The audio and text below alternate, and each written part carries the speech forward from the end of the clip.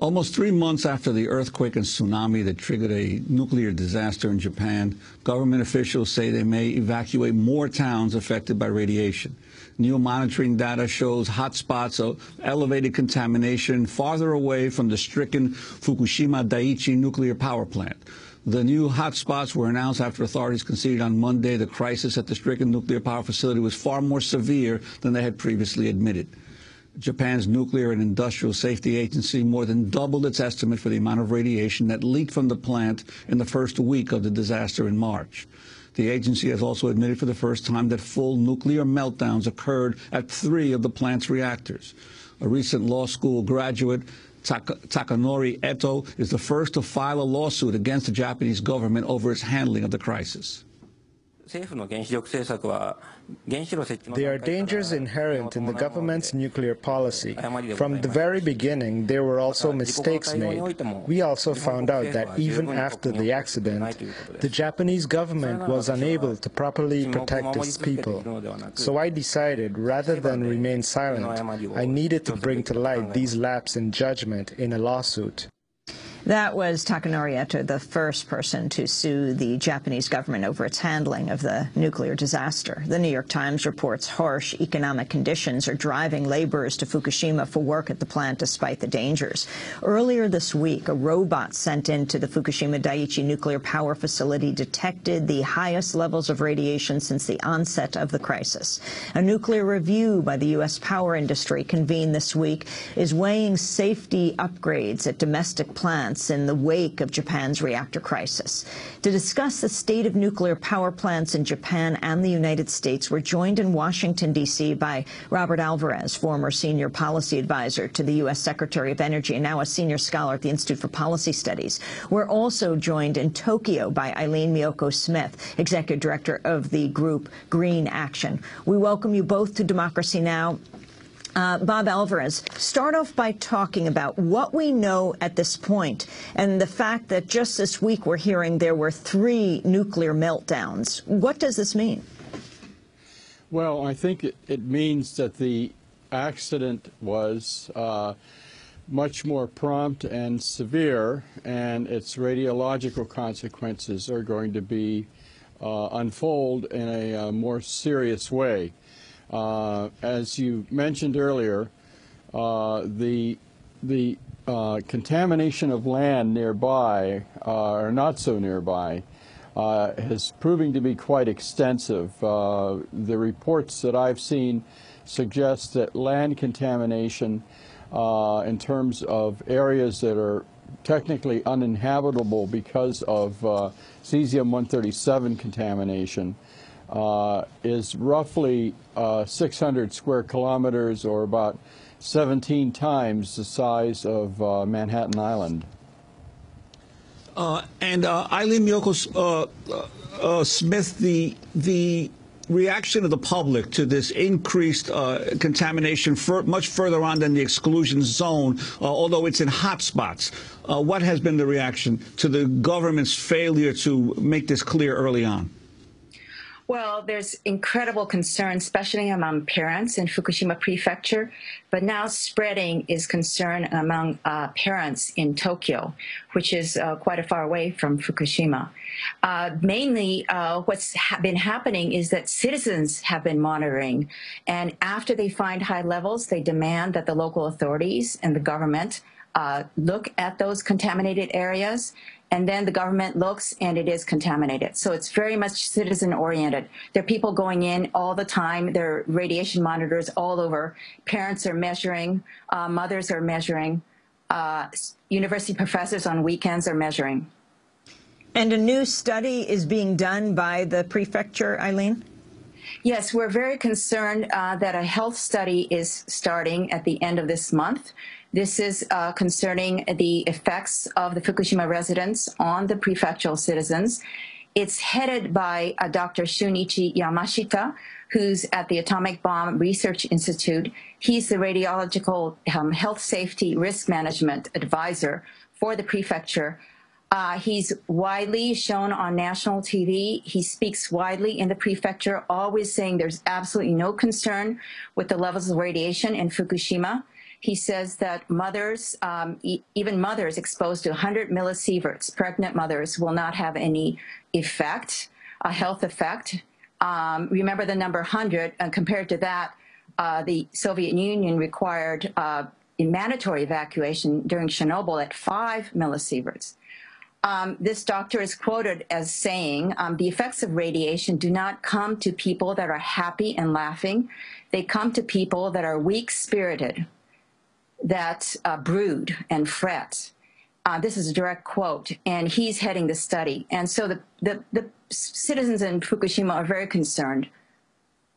Bob Alvarez, you've come out with a new report. What are your main findings? Well, my report dealt with the vulnerabilities and hazards of stored spent fuel at U.S. reactors in the United States. The United States shares similar designs, reactor designs as the Japanese reactors at the Fukushima Daiichi station. And if you watch the accident unfold at the Daiichi station, the explosions basically showed you that the spent fuel pools were exposed to the open sky. We in the United States are currently storing on the order of 3 to 4, 5 times more radioactivity in our pools than in Japan, and that the amount of radioactivity that we are storing in unsafe, vulnerable pools constitutes the largest concentrations of radioactivity on the planet. In 2008, my colleagues and I issued a report, an in-depth study, following the 9/11 attacks. We became very concerned about the vulnerability of these pools after those attacks, and we pointed out that if somebody or something were to cause the pool water to drain, it would lead to a catastrophic radiological fire that could render an area uninhabitable far greater than that created by Chernobyl. Chernobyl created an area that's currently uninhabitable, that's approximately the size of half of the state of New Jersey. The fact of the matter is that we don't have a final resting place for these wastes. We've been trying to find a disposal site for these wastes for the last 55 years. And the reality is that these wastes are going to continue to accumulate at U.S. sites, and the reactor operators are going to continue to squeeze spent fuel into pools that have nowhere near the level of protection of reactors. I mean, these pools are contained in structures that you would find at car dealerships or big box stores. And, for example, the Nuclear Regulatory Commission does not require the pools to have backup diesel generators if they lose off-site power. It's very important to keep the pools cool, and they do pose some very, very serious risks. They are, in my opinion, the most serious vulnerability of nuclear power that we have in the United States. But what are the alternatives, given the fact, obviously, that the United States government, like several other governments around the world, are determined to continue to expand the use of nuclear power? What are the alternatives for storing the spent fuel? Well, I think that there's a big difference between plans and reality. I think that the expansion of nuclear power in this country, if it occurs at all, is going to be rather modest and minor. We have to be concerned about the 104 reactors that are operating and the generation of that material, and that we should be doing what Germany did 25 years ago, which is to thin out the pools, use them for the original purpose they were intended, which is to allow the spent fuel to cool off for several years, and then to place the spent fuel into dry, hardened storage modules. This significantly reduces the hazards of these spent fuel pools. You say that what is recommended for expansion in the United States is relatively minor, Bob Alvarez. But I think many were shocked that President Obama has been pushing for something that presidents haven't pushed for decades. I mean, the last nuclear power plant in this country built, what, some 30, 40 years ago. I mean, Juan, you've written about President Obama before he was president getting a good deal of support from the nuclear industry. And he never said he wasn't going to push for this, but they've been rather quiet about it right now since the catastrophe in Japan. Well, I think a lot of this is rhetorical.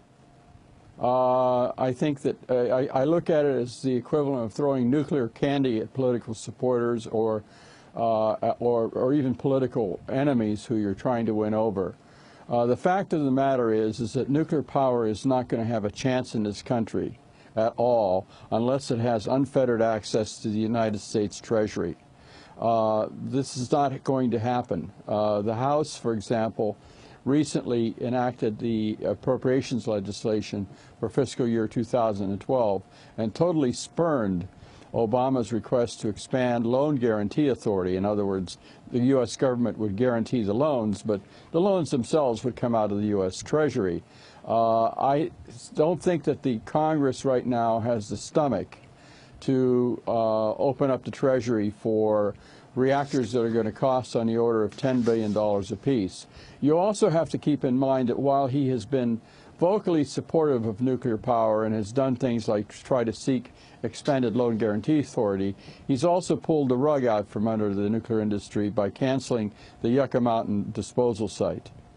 And so I think that we have to sort out, as we do with a lot of things the president does, the difference between what he says and what happens. Aileen, Mioko Smith, I'd like to get back to the disaster in Japan for a moment.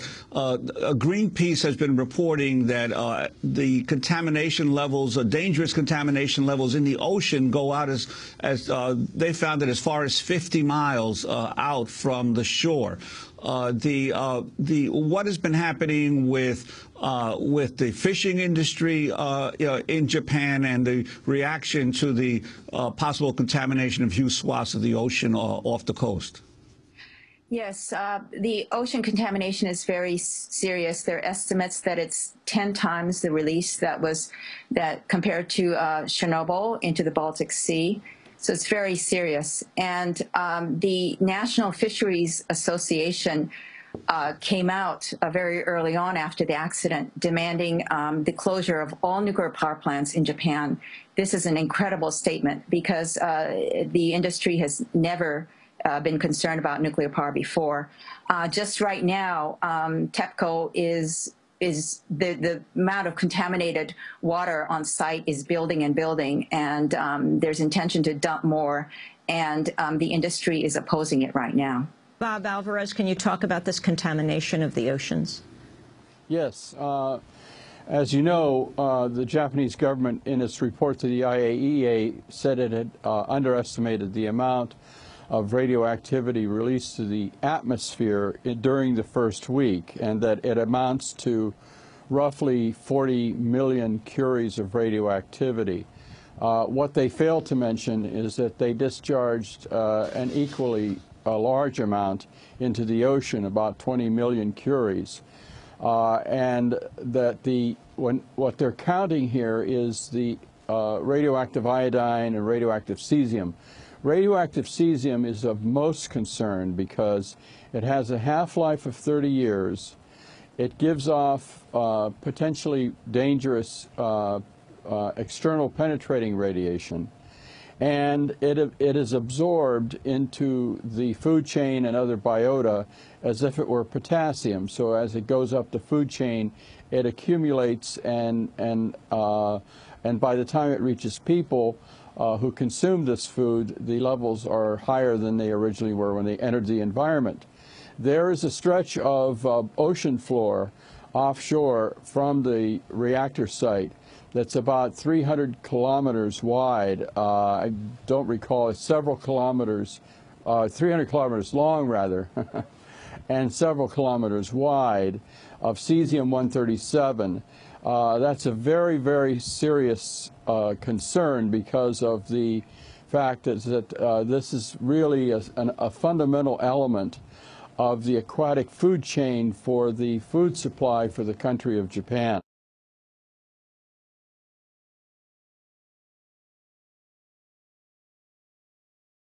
Aileen, Mioko Smith, can you talk about the changing of what is considered acceptable radiation limits at the schools? Yes, there's been a big fight. The Fukushima residents, the parents, came down in busloads to Tokyo on May 23rd. And met with the Ministry of Education.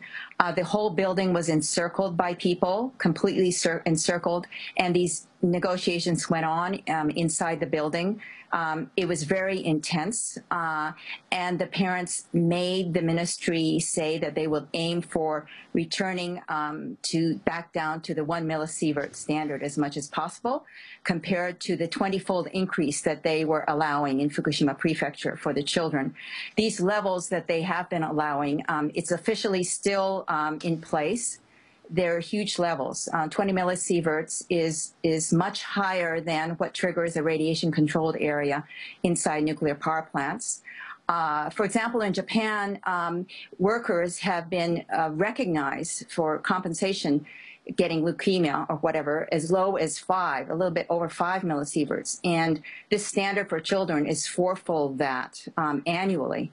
Anyway, we demanded that it be brought down as close to 1. They agreed, and then it turns out that what they're saying is just during the time they're at school, they can reach that maximum 1.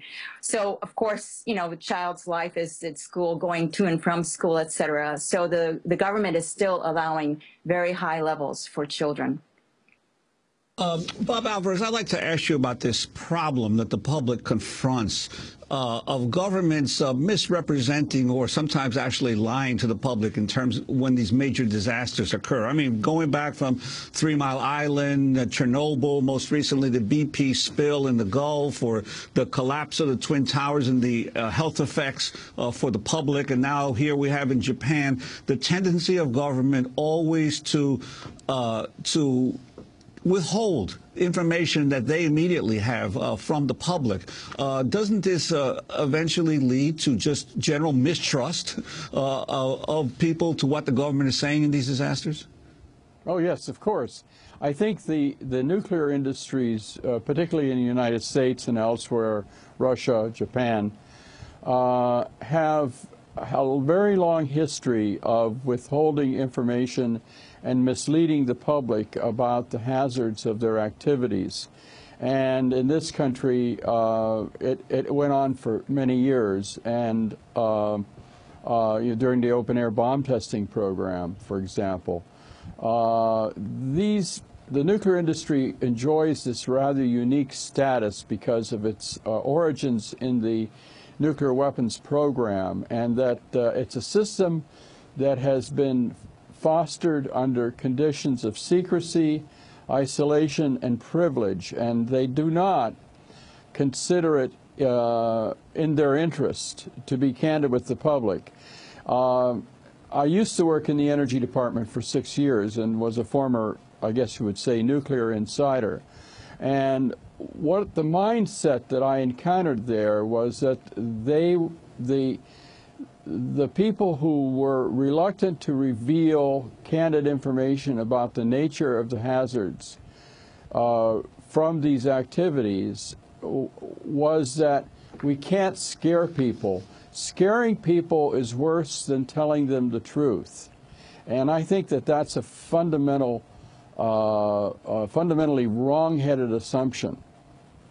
Bob Alvarez, how do you respond to the U.S. nuclear industry saying it doesn't expect any health problems among Japanese people as a result of the nuclear accident? I just think that's arm-waving. It's public relations arm-waving, because we won't know what the full truth will be for decades to come. We do know that based on past accidents such as Chernobyl, such as the experience we've had with our nuclear workers in this country over the last 50 years, is that there's bound to be a significant increase in the risk of cancer and most likely other diseases. And you say Japan is equal to or worse than Chernobyl, the Fukushima Daiichi plant? That's correct, because if the Soviet Union and Russia basically have claimed that about 50 million curies of radioactivity were released to the environment.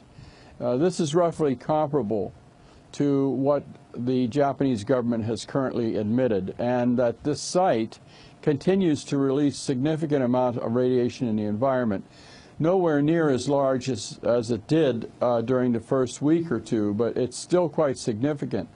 The other issue here is the workers on the site. I was astounded to learn that some 5,000 workers have positive evidence of internal exposure to radioactive materials. This is a huge number of people to be exposed over such a short period of time. In the U.S. nuclear weapons program, which operated at a sort of a brisk pace for nearly 50 years, this is roughly comparable to what all workers at nuclear weapons sites during that period were recorded to have received from internal exposures. I think that the impact on the workforce, the emergency responders, is something we need to watch very closely, because that's going to give us some important clues of what we might expect in terms of the health consequences to the public. And yet, Aileen, Mioko Smith, some of the reports that we've had here, the news reports say that there's no trouble recruiting people to go and work on the cleanup because of obviously the high pay that they're offering, and also the economic dislocation that occurred as a result of the tsunami and of the nuclear accident itself. Yes, that's correct, and we're very concerned for the health of the workers. And as Bob Alvarez pointed out, now the knowledge that so many workers have received internal exposure, this is also a concern for the public, and citizens are very concerned about that. The Japanese government refuses to recognize any potential internal exposure of the residents of Fukushima. We've been addressing this about the children. Citizens have demanded whole body counts. A few have actually been able to get them at the Atomic Bomb Research Institute, and are refused the results. They're just told no problem. They aren't given the data, and they're demanding that the data be released. So that is a great concern. And the other thing I want to point out is this is still an ongoing accident. That issue about the spent fuel pool that Bob Alvarez addressed in the U.S. At Fukushima, as you know, Unit 4 is there with that exposed spent fuel pool. We're concerned about possible aftershocks. There are people that are still living 12 miles outside of the radius of the plant. There are only hotspots that have been evacuated outside of that larger area of 20, 30 kilometers. And that's why we're demanding evacuation. And the demand has now become very clear, and we're pushing for that to happen, especially for pregnant women and young children. Bob Alvarez, nuclear power globally. The U.S. says it's moving forward, but Germany, Angela Merkel has been forced to turn back on that, and they say they're not going to move forward with nuclear power plants. Same with Switzerland. Saudi Arabia says they're going to build 30 new nuclear power plants? Well, as I said, plans and statements and announcements oftentimes are different from what actually happens. The fact of the matter in the United States is that we no longer have any companies or capabilities or infrastructure to build nuclear reactors. We have to depend on nations such as Japan and France to do that. Japan is right now the only producer of forgings for reactor vessels. Nuclear engineers in this country are almost like Confederate war veterans. There are very few actual U.S. Citizens who go to college to become nuclear engineers because it's considered a dead-end occupation. So we don't really have the infrastructure, the skilled knowledge base that we need to have any significant expansion of nuclear power is not there. And I think that the Fukushima accident has really had a major body blow to the world nuclear industry. You have to understand that Japan, with its 54 reactors, represents the third largest number of reactors of any of a country in the world. They're number 3.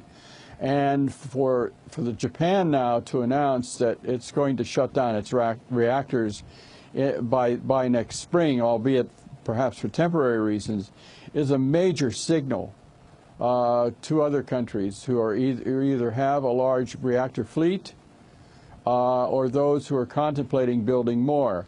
I think Saudi Arabia's desire to have 30 reactors is something that's not necessarily going to be easily achievable because of the fact that the United States serves essentially as a gatekeeper for any such deal of that nature. I think that Saudi Arabia is looking to establish a nuclear infrastructure in order to allow it to have the capability down the road to have nuclear weapons. Building 30 reactors in Saudi Arabia, in a country which really doesn't have much water to speak of, and reactors are extremely water intensive, doesn't make a lot of sense. And then if you look at the price tag for building these reactors in a place like Saudi Arabia, you're looking at an expenditure of somewhere between $3 to $5 trillion to do this. So I think some of these announcements and plans are just what they are, announcements and plans. And finally, on Vermont, because it could become the first legislature in the country to shut down a nuclear power plant, the Vermont Yankee plant, but Entergy, the owner, is fighting hard, trying to sue them to stop them from doing this. The comparison of Vermont Yankee to the Fukushima plant. Well, the Vermont Yankee plant is a General Electric boiling water Mark I reactor, which is the exact same design as those at the Fukushima Daiichi site. It has more radioactivity in its spent fuel than all of the spent fuel rods at the 4 troubled reactors, wrecked reactors at Fukushima. It's 42 years old, and this is a reactor which I think whose time has come to close. It should not be looked upon as just an ATM machine for a multi-tiered holding company that makes sure that it can make as much money as possible. You know, this reactor was purchased for pennies on the dollar. And companies like Entergy, who operate in these deregulated environments, are loath to do things that would require significant safety upgrades. For example, if the state required them to build cooling towers and comply with the Clean Air Act and to really build new, modern ones, I think the capital expenses alone would drive Entergy to shut down that reactor. I think that the battle lines are drawn there, and I think that we're going to see an increasing battle between states who appear to be on a collision course with the federal government over the future of nuclear power. We want to thank you very much for being with us, Robert Alvarez, former senior policy advisor to U.S. Secretary of Energy, now a senior scholar at the Institute for Policy Studies. His new report is called Spent Nuclear Fuel Pools in the U.S. Reducing the Deadly Risks of Storage. We'll link to that at democracynow.org. And Aileen Mioko Smith, thank you so much for being with us again, this time from Tokyo. She is executive director of the group Green Action. This is Democracy Now! Stay with us.